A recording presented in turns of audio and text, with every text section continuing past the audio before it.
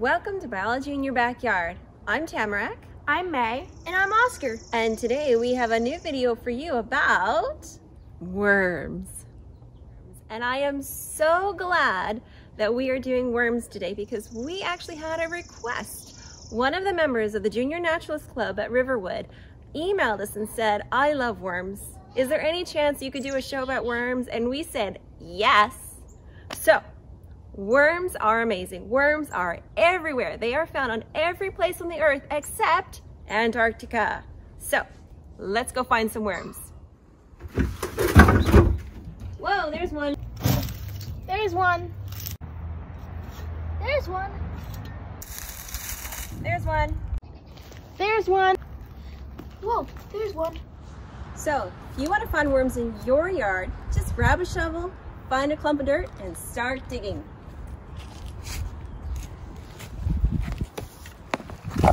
Oh, there's one. Look at that. There's another. Ooh, come on. That's great. As I collect my worms, I need to make sure that I cover them with soil because worms are not able to protect themselves from the sun. So if you leave a worm out in the sun, he will get dry and sunburnt and then he will die. So please take care of your worms. For our show about worms today, we're going to present you with the top 10 facts about worms. Number 10. Did you know that worms are invertebrates? That means they have no backbone. Let's test this theory. Nope, no backbone. Mine doesn't have a backbone either. Fact number 9. Did you know that worms have no lungs? They breathe through their skin. That's right, May. Worms have to stay moist to stay alive. They can't dry out and they can't be exposed to the sun, otherwise they'll die. But after a rainfall, you'll probably see them scattered along a path as you go through a forest. The rain's just stopped and look at all of these worms all over this path near our house. There's one. Bet you I can find some more. Oh, there's another one. This one's pretty small. Oh, and I see a big one. Look at this one here. Oh, it's so big.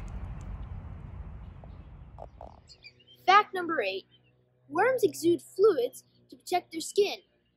It also makes it easier for them to move through burrows in the soil. Here we see an earthworm moving through the soil. It extends its front first and then the back catches up. Fact number 7. Worms' tunnels help aerate the soil and also allow water to get down to plant roots. However, too many worms can cause the soil to compact because of their poop. This can also take nutrients away from the plants. Worm poop is also called castings. And you can see there's a big pile right over here. Wow, look at that. So much poop all over. This area has lots of worms. Fact number 6. Worms eat decaying leaves, fungi, and microorganisms. And their favorite time to dine is nighttime.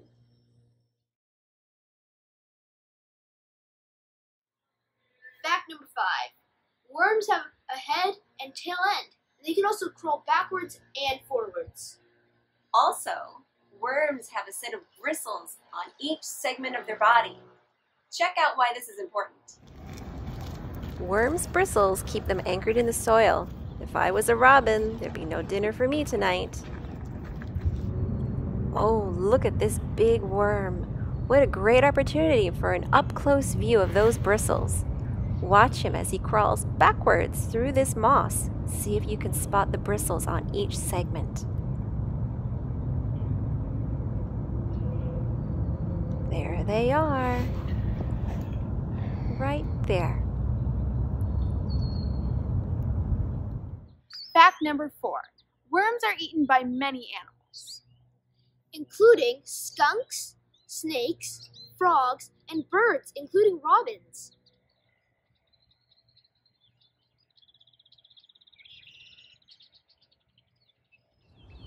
Fact number 3. Worms can regenerate part of their tail if the damage is not too great. That's true, but there's an old wives' tale that says if you cut a worm in half, you'll grow 2 new worms, and that is false. Here's why. The majority of the most important internal organs of a worm are found here in the head region. All of its hearts, the main parts of its digestive system, and central nervous system. After you get past the clitellum here, there's not a whole lot to a worm other than nerves and muscle and one long gut leading to the end of the worm, where the poop comes from. Fact number 2, worms are hermaphroditic. That's a fancy way of saying they have boy parts and girl parts in the same worm. So when a worm is ready to mate, it doesn't need to find a member of the opposite sex, it just needs to find any old other worm who's ready to mate too. Here we see 2 worms mating, joined head to clitellum. They're exchanging sperm.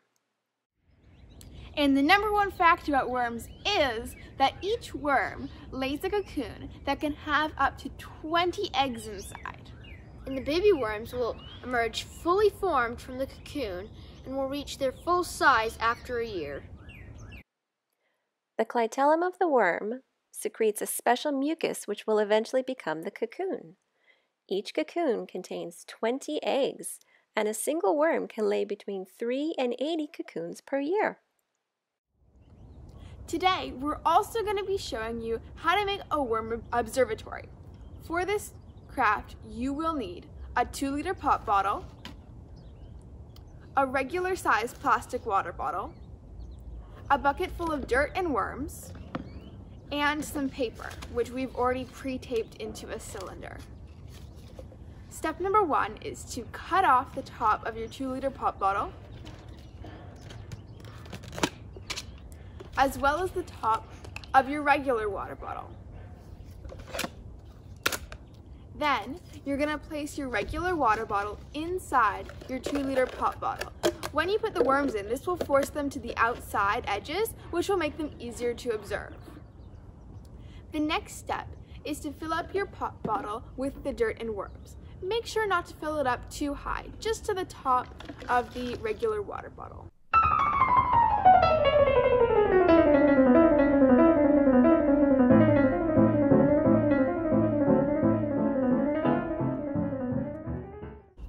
Now that it's all filled, you want to take the piece of paper that I talked about earlier and place it over your pop bottle. This will protect your worms from the sun when you're not observing it. For your worm observatory, when you want to observe them, just take the cylinder off. Make sure to keep your worm observatory moist, and in order to feed your worms, place dead leaves or kitchen scraps such as old fruit and vegetables on top. Have fun!